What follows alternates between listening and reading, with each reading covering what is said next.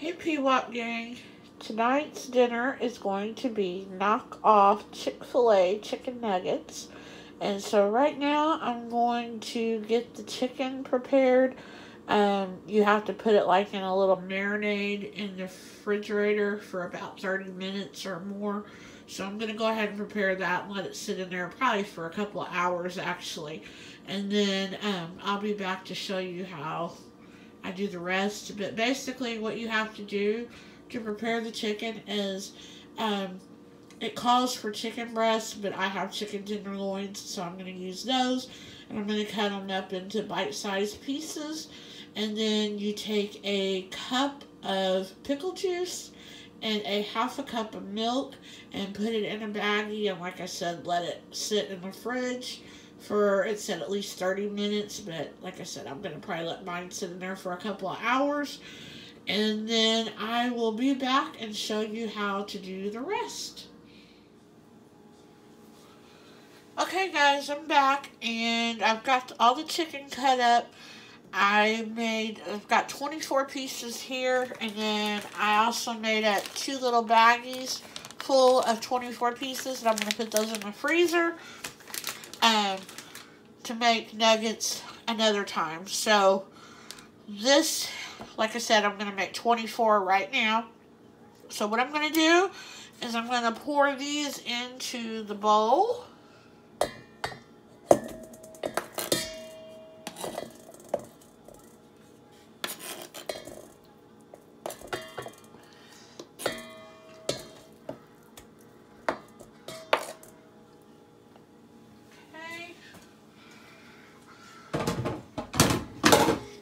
And then I called for a cup of pickle juice. So I'm just going to use the pickle juice from this jar.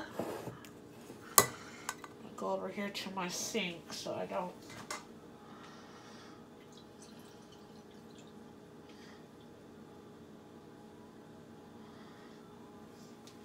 And I think the pickle juice is what is the magic ingredient that makes it taste like the Chick-Fil-A chicken. I don't know, from what I've heard other people say. And then it calls for a half a cup of milk.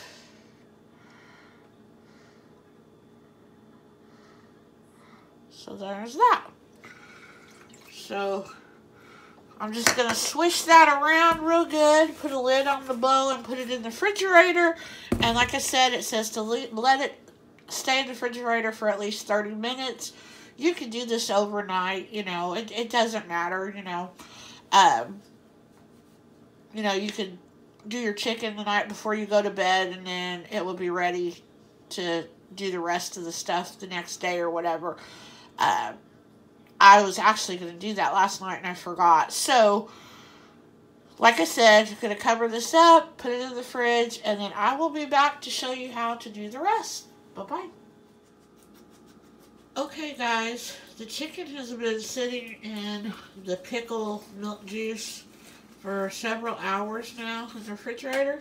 So I'm getting ready to take it out, and then I'm going to bread it. So how you do the breading is, first of all, I'm going to put a cup of milk and 1 egg in this bowl here, and I'm going to throw the chicken in there. I'm going to take it out of the pickle juice mixture, and I'm going to throw it in the egg mixture. And then I'm going to coat it really well, and then in the baggie there that I have on my stand, I'm going to put 1 1/4 cup of all-purpose flour and 1 tablespoon of powdered sugar in that baggie. And so after the chicken has sat in the egg mixture, then I'm going to put it in the baggie with the flour and the sugar, and I'm going to let it roll around in there, and then it will be ready to go in the pan on the stove. And then I've got my air fryer out over here because I'm going to make some waffle fries. So I'll be back and show you how I do the breading.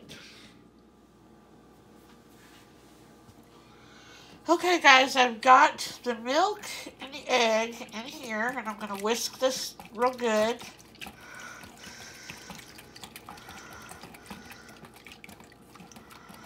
So again, that is 1 large egg and a cup of milk.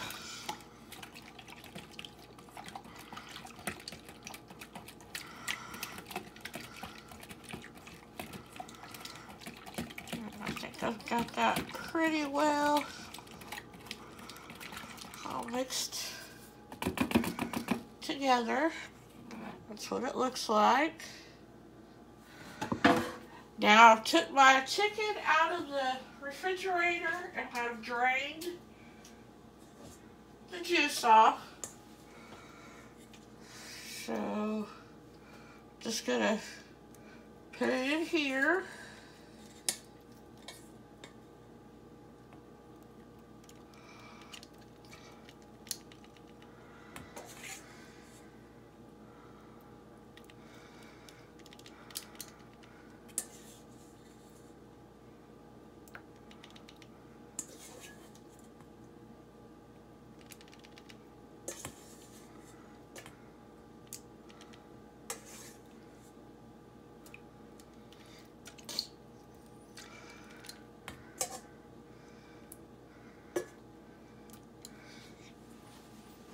That.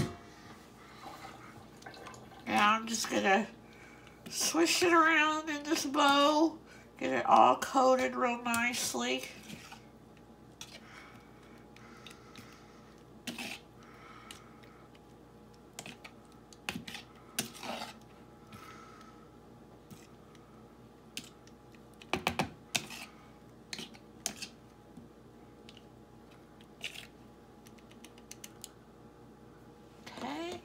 Now I'm going to drain it in my sink.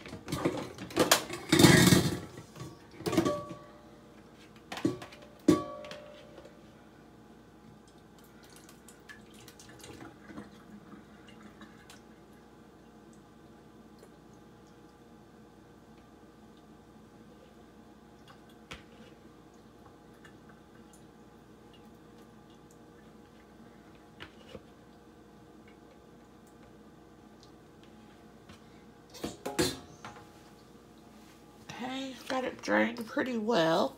And I'm just going to pull my little baggie here. Now this has my flour and my powdered sugar mixture in it. And again, it's 1 1/4 cup of powder and 1 1/4 cup of flour and 1 tablespoon of the powdered sugar. And I'm just gonna drop this chicken in this baggie here.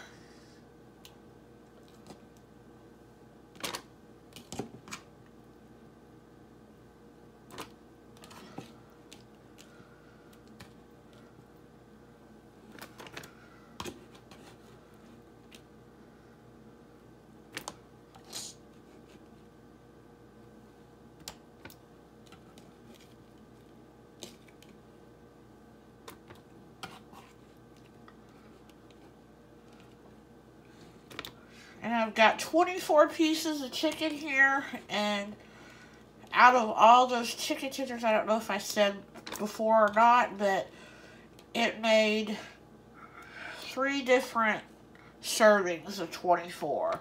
So I have 2 more servings of 24 for later. And I'll put those in baggies to freeze for dinner for another time. Well, actually for a couple more times. So I'm going to wash my hands real good.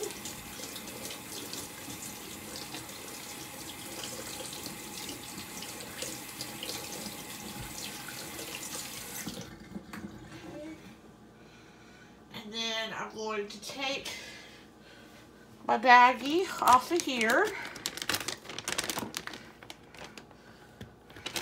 Just seal it up real good.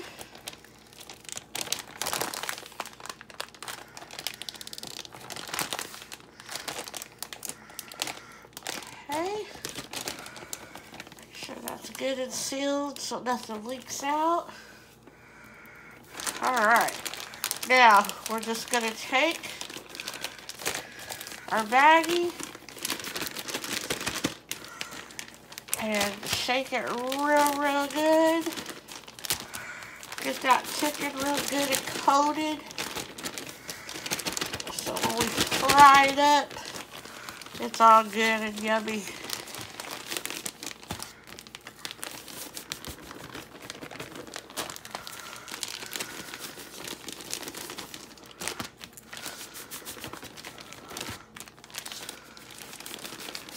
Alright.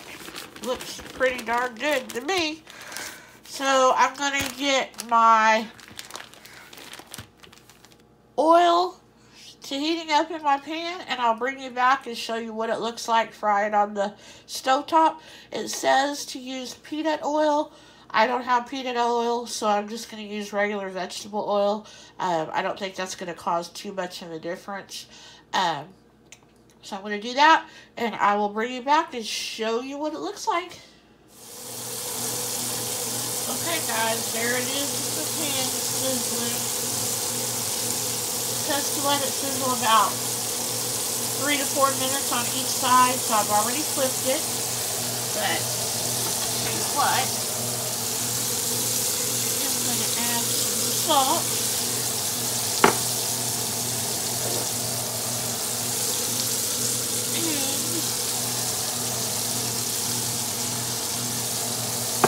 Pepper. There's that. Then over here we got my corn going. And that's just some frozen corn. And all I do to that is add some milk and about 3/4 of a stick of butter. Just let it warm up real good with some salt and pepper. So it's looking good. I'll be back to show it to y'all plated up. Bye-bye. Okay, guys, here it is all plated up. Got my waffle fries. They're the Great Value brand. I've got my chicken nuggets. And I've got my corn. And then I've got my dipping sauce. And I'm just using this stuff here. It's the Great Value chicken dipping sauce, and this stuff is so good.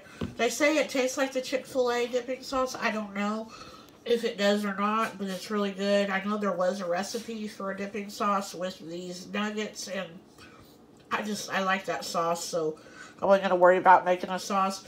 Now, I did try the nuggets, and they're good, but to me they do not taste nothing like Chick-fil-A nuggets. Now, with that being said, it's been several years probably since I've had nuggets from Chick-fil-A, so maybe they've changed. I don't know.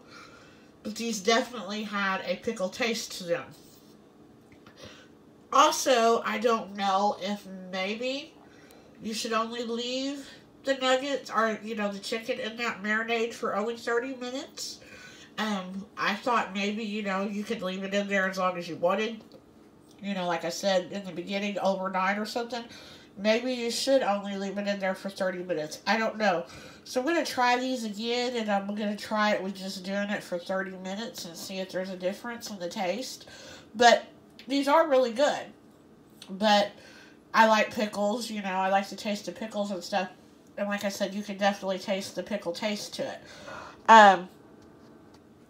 But to me, they didn't taste anything like Chick-fil-A nuggets. So, I don't know, because everybody else says they do. So, I don't know. And I followed the directions to the T, so I don't know. So, that's my dinner. I can't wait to dig in. It all looks so yummy and goody. And I'll be back again tomorrow with another dinner idea. Okay, guys, I was playing with one of my new toys that I got. I don't know, it's been probably a month or so ago. I bought it off of QVC. It is an upright mandolin. And I've got some summer sausage in here. And I've tried a few pieces already just to see how it was. And oh my gosh, I'm loving this thing. The item number on QVC.com is K 5,000. It's 5000 and then 8. I'll have the link down below, but I did notice that it is sold out. I believe I gave $32 for this, but trust me, it was a $32 well spent. When I show you how easy this is, basically you put whatever it is you want to chop, dice, cut, whatever. You put that in here, and this here is your little thing that you chop with. You just press it up and down, and then it slices it.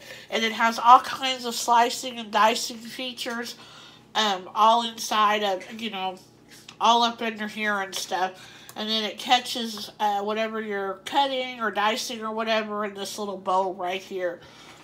Absolutely love this thing, and I just tried it out. So I know I'm going to get lots of use out of it, but I'm going to show you how easy it is. You basically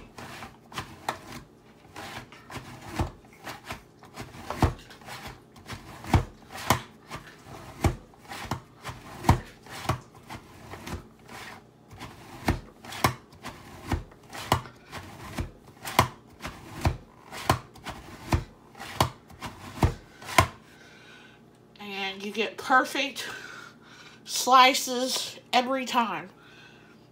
I am so loving this.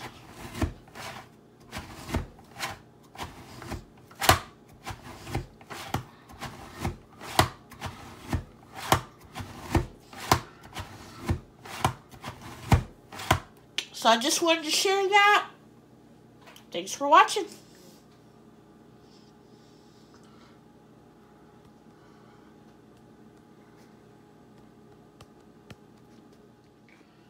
I forgot to also mention just exactly how safe this is, because your fingers are nowhere at all near the blade.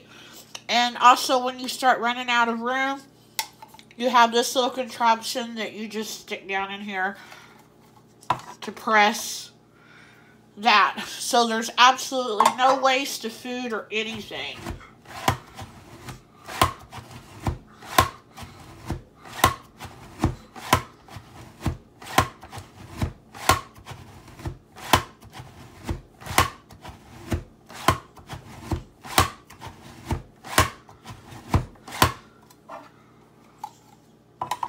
So see, you just stick that in there. And I'm running out of room in my little bowl here. That's what's the problem. But that's it. So absolutely love this machine. Definitely 2 thumbs up for me. And check it out on QVC. Like I said, it's sold out right now. But, I don't know if you can put yourself on a wait list or how that works. But definitely go check it out. Bye-bye.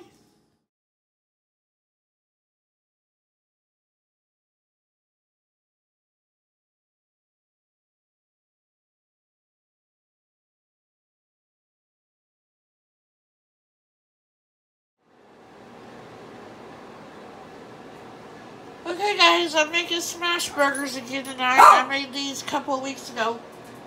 Jackson, be quiet. And I'm going to make them again because they were so good. So I've got my hamburger meat laid out here. Go lay down. Go. Go lay down. Go. Got my hamburger patted up into balls. And then I'm just going to season it with my wonderful seasonings, garlic powder. Let's see. The Tony, how do you say this? Tachin's Creole seasoning, which is that. And then just some salt and pepper. So let's get these all seasoned up.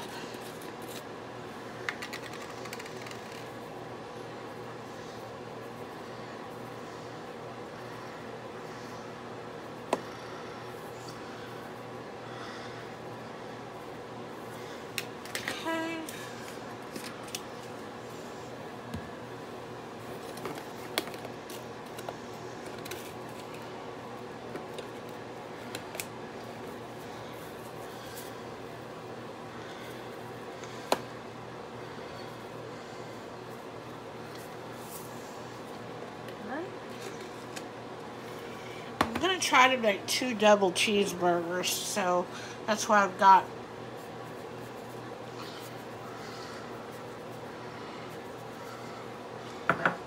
4 of these patted out.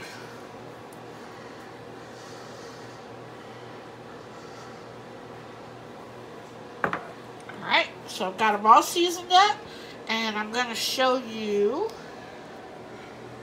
take you around here, and there is my new hamburger press that I cannot wait to use.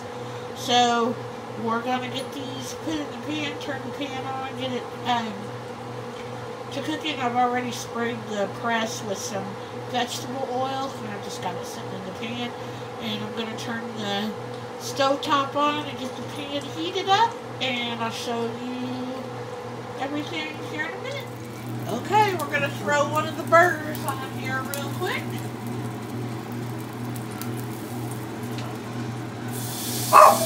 There we go. Okay, Jack.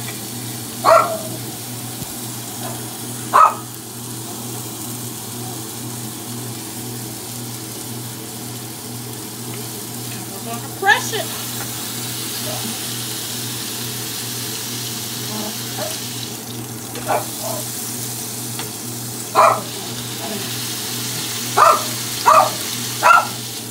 Okay, Jack. It's okay, it's okay, it's okay.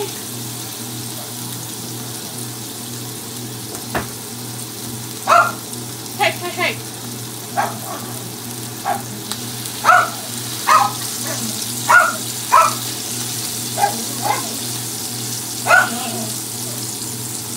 Got it going. That's it. It's all right.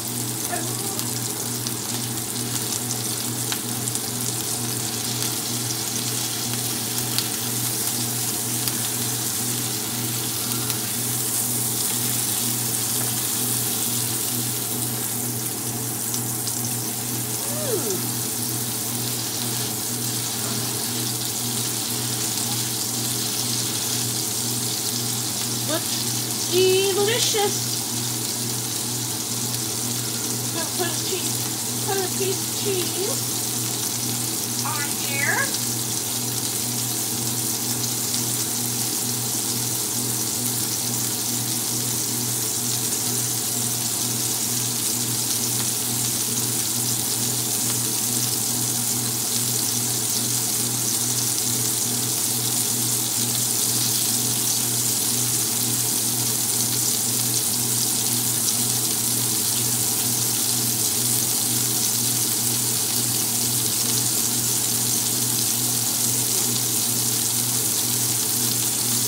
And I'll be back to show it to y'all plated up.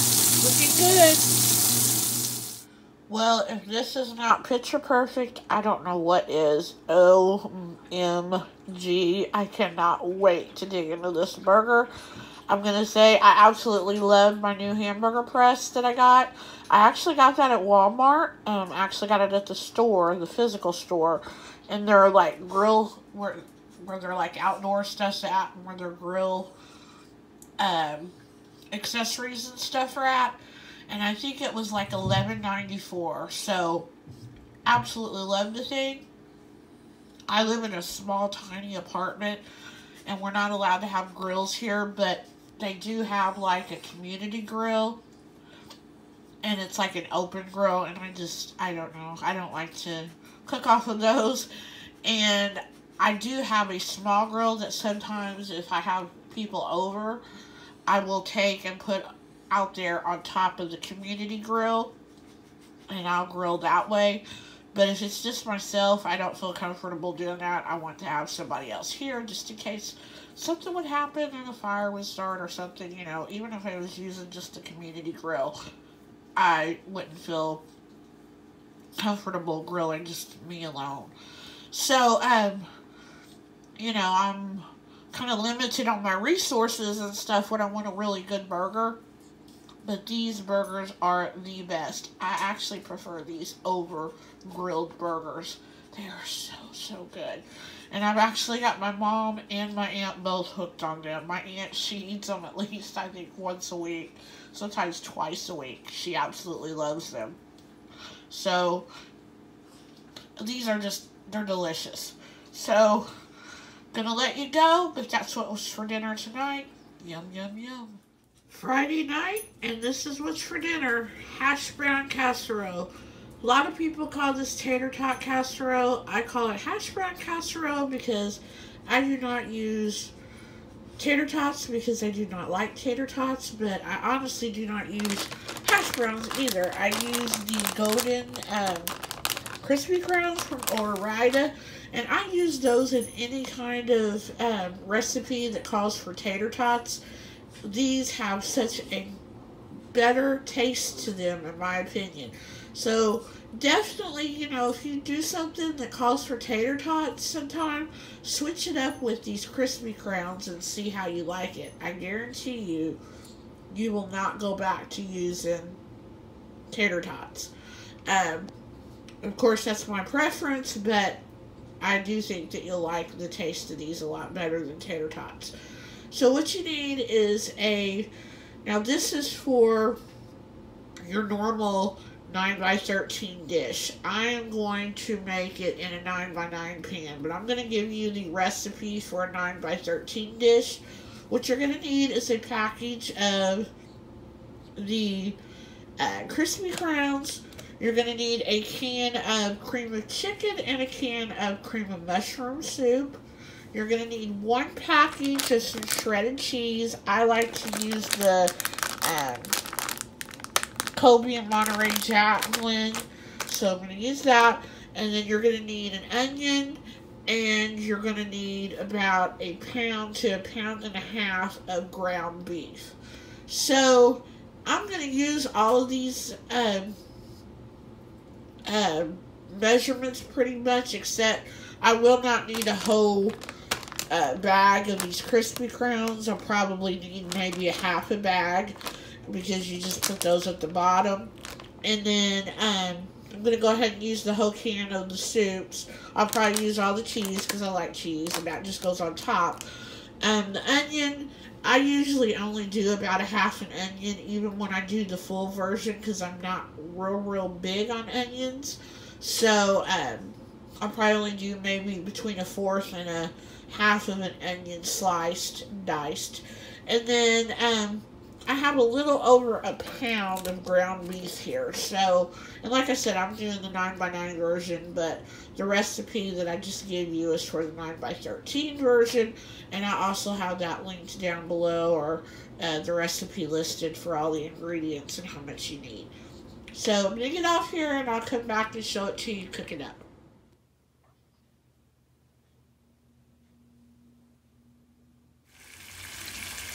So here's my hamburger meat on the stove top, and I put my onion in there. I used about a fourth of that onion, and I diced it real fine, and I threw it in there.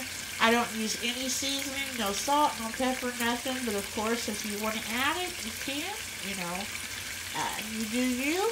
But I believe that there is enough flavor from everything else that you really don't need to add any seasonings to this. And I was also going to say that I actually got this recipe off of the show 19 Kids and Counting years ago. It was probably like 12 or 13 Kids and Counting when I actually got the recipe. It was before they had all their kids. But this is a recipe that they like to make, and of course they made it with the tater tots. But like I said, my family, back then I was living at home, and we decided to do the crispy crowns, and that's what I've always done, because none of us really cared for tater tots, but the meal in general sounded really good. So, like I said, we placed the tater tots with the crispy crowns. So, I'm going to get this hamburger meat all browned up, and then I'll show you what you do next. Okay guys, let's get to assembling this hash brown casserole. So here's all my remaining onion, and I just put it in a baggie, and I'll put that in the freezer for other meals. So now what we're going to do is I've taken the ground beef off of the stove, and I've drained it, and it's sitting over to the side right now. So we're going to take the can of cream of chicken and the can of cream of mushroom, and we're going to put them in a bowl and combine them together real good.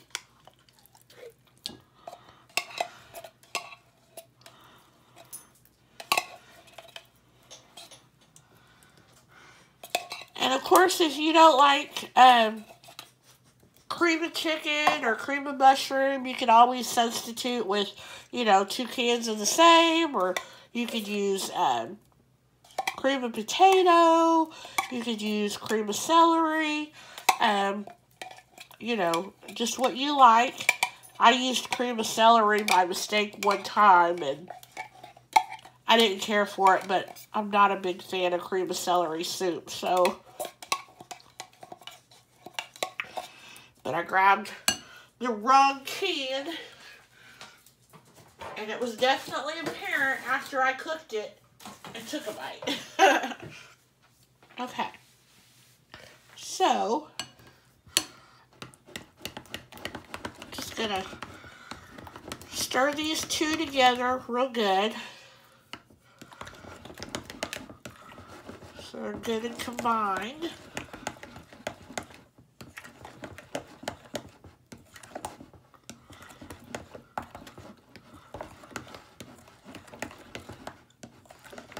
Okay, I think that's pretty darn good. So we're going to set that back here, and then I'm going to get the pan that we're going to do this all in. So I've got my 9x9 dish there, and I do not spray it. It doesn't stick or anything like that. I've never had any problems with it sticking. So I already had a bag of the Crispy Crowns open, so I'm going to use what I have in there first. Of course, I'm going to need some more. And you just want to line the bottom of your pan with whatever kind of potatoes that you're using.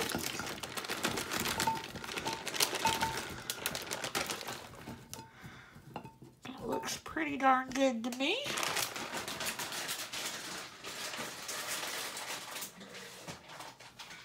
Then you're going to take your hamburger mixture and you're going to pour that on top. So like I said, I've already drained this.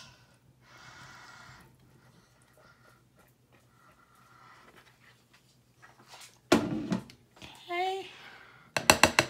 Spread that out real good. Make sure all the potatoes are good and covered. Looks good. Okay, then we're going to take our soup mixture, pour it on top of here.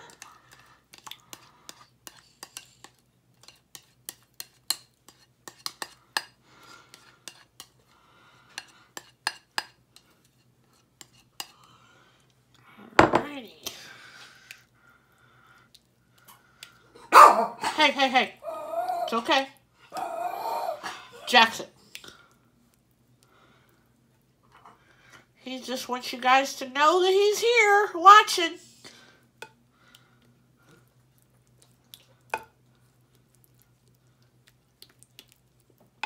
He's waiting for his mama to drop something. Well, that's more like it, huh? He hasn't had a treat today, so that's probably why he's being so vocal today. He's like, what are you doing in the kitchen and not giving me my treats? Okay, I'm going to wash my hands because I got some soup on them.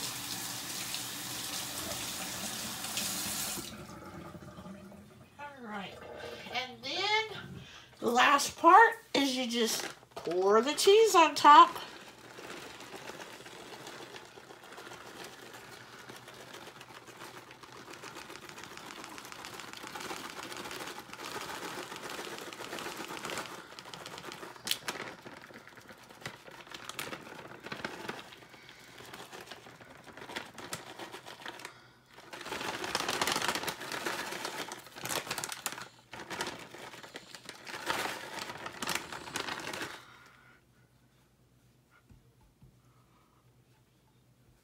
It looks pretty well good and covered. And then all you do is you cover this up, stick it in a preheated oven at 350, cook for an hour. Then you take it out, uncover, and cook for another 15 to 10 minutes or until your cheese is golden brown. And that's it. So I'll bring you back and show you what it looks like coming out of the oven. And of course, what it looks like all plated up.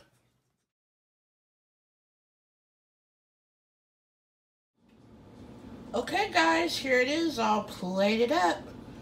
Have my hash brown casserole and a little bit of a side salad on the side. And I cannot wait to dig into this. It looks so good. See you later. Hey PWOP gang, it's Sunday, and today I'm going to be making pork cutlets, fried squash, and green beans on the stove. I'm going to show you how to do my green beans first. What you're going to need is, you can either use canned green beans, or you can use fresh green beans, you can use frozen green beans, whatever you want to use. I'm using canned green beans, and I'm going to drain these real good, and wash them real good.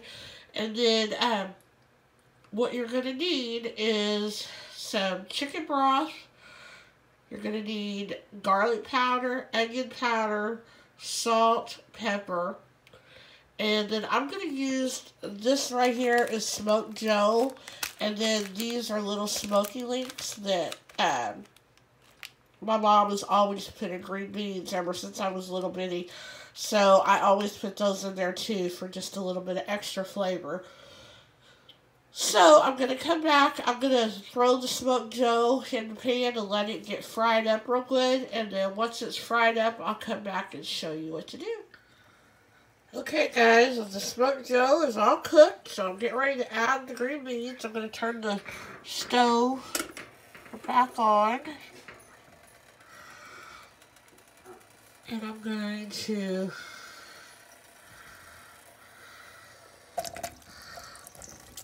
add the can of green beans here.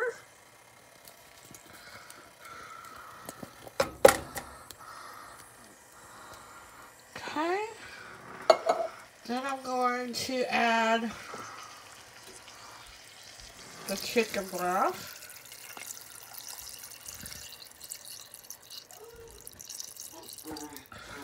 May not need the whole can. I'm going to add the Cutlets Smokies,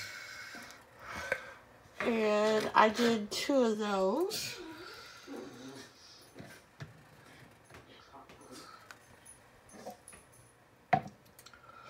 Okay, gonna add some salt. Gonna add some pepper. This is the onion powder. And this is the garlic powder. Okay, I think I'm just going to go ahead and add that whole can of chicken broth. That's not going to hurt.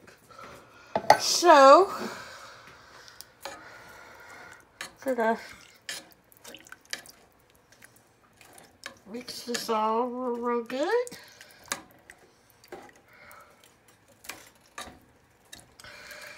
And I'm going to let this sit here until it starts coming to a boil. Then after it comes to a boil, I'm going to turn it down and just let it simmer with the lid on it. And I'm going to let it sit on the stove for, I don't know, about an hour, 2 hours. Doesn't really matter, but it tastes like your green beans have cooked on the stove the entire day. I mean, it is just so good. So that is how I make my green beans. And I'll be back to show you the rest of dinner later on. And I'm also going to be making a German chocolate cake. But it's going to be the box kind, not from scratch or anything like that. So I'll come back and show you all that later. Bye-bye.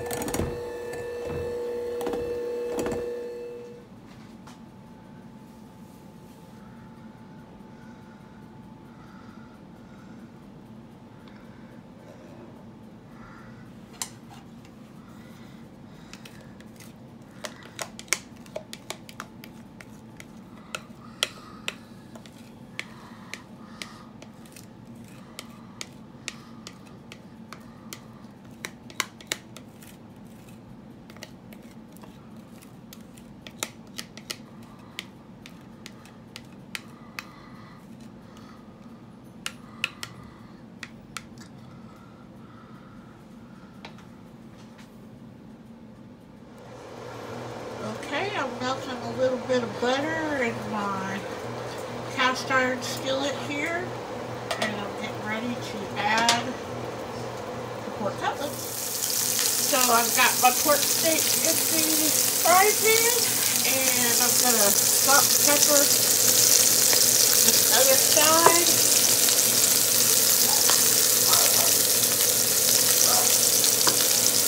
I'm gonna let it fry in the pan for about 3 or 4 minutes on each side, and then it should be done. Okay guys, here it is all plated up. I've got my pork cutlet, green beans, my fried squash, and I did a little side salad because it sounded so good. My squash is a little burnt, a little crispy. I like it that way. I know a lot of people are like, ooh, that's a little crispy, but I actually like it that way, but didn't mean to get it quite that crispy. But what had happened is I had froze some cut up squash, and it was really, really wet, and I tried to, you know, get most of the dampness out with paper towels and stuff, but it was still real wet, so it like cooked really quickly, quicker than usual, and so it burned. So that's what happened there. But I'm okay with that. Like I said, I like it crispy, but not quite supposed to be that dark. But this looks so good. I'm waiting for the cake, my German chocolate cake. I'm waiting for it to cool so I can ice it. And once that's done, I'll show you what that looks like. Okay guys, supper was delicious. I just got done eating, and the cake is all cooled down. So now it's time to ice it. And I'm going to use this Duncan Hines, let's see, creamy, let's see, coconut pecan icing for it. So we're going to use that. And I am not going to be eating any of this for a while because I am stuffed. Like I said, supper was delicious. But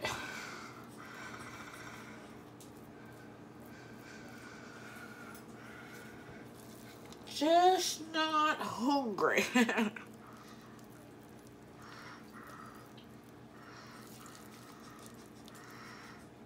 Okay.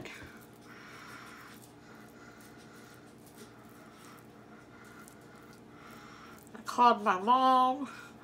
She's going to come over and get half of this because there's no way I can eat all of this. Well, I guess I could, but no way that I should eat all of this. We'll say that. Because I'm sure if I had to, I could force myself to. Okay. So I'm going to finish icing this up, and I'll come back and show you what it looks like. So there it is, all ready to be cut. Like I said, I'm not going to have a piece for a while. My mom's going to come over and get half of it. But I cannot wait to dig into it when I do get hungry, because it looks and it smells delicious. And I did try the frosting, and it was, oh, it was good. So I know this is going to be good. May not look like the prettiest cake in the world, but I'm sure it's going to taste great. Thanks for watching.